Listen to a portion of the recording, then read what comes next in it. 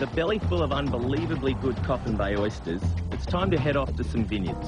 Our first stop is the Battle of Bosworth. One of the wines I'm keen to taste is by Joch Bosworth. His family's grown grapes around here for more than 160 years. Back in '95, Joch took over his parents' Edge Hill vineyard, and people are raving about his organic wines. I've read about his White Boar, a drop inspired by an Italian Amarone using semi-dried grapes. It's a full, rich, high-alcohol red. How do you make it? Call it Amarone style, but what we do is actually dry it on the vine instead of in racks, which is the traditional Italian way of doing it. So you dry it on the vine, still on its bunches? That's right. And what we get from that is concentration of flavour, but it also concentrates the acid. Right. So the acid's at a much higher level than it would be for the sugar level normally. And so that's why the fruit's not overpowering and sickly? That's how you get some freshness and balance and length all the way through it.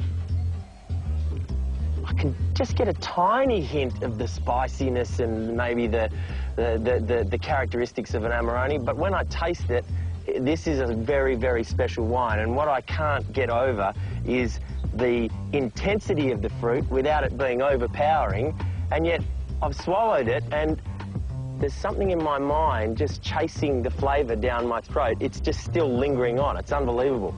Keep an eye out for this little yellow flower on the label of Joch's Battle of Bosworth wines. The flower's a weed called soursop, and it's here for a very good reason. Soursop, it's got a reverse life cycle to a grapevine. And it's sort of a dominant weed, is it? It's a super aggressive weed, outcompetes all the other weeds, and dies off naturally in spring, summer. Takes a bit of soil moisture out, no other weeds grow. Perfect. Closed system, and it needs water when the vine doesn't. And then as that starts dying off, the vine comes out of dormancy and starts growing. Joch produces a range of great wines, including a Cab Sav and a knockout Shiraz, but he recommends you try his 2007 Chardonnay Viognier. Smell and taste the restrained tropical fruits, citrus orange blossom with a clean, fresh finish. You should pay around $18 for it.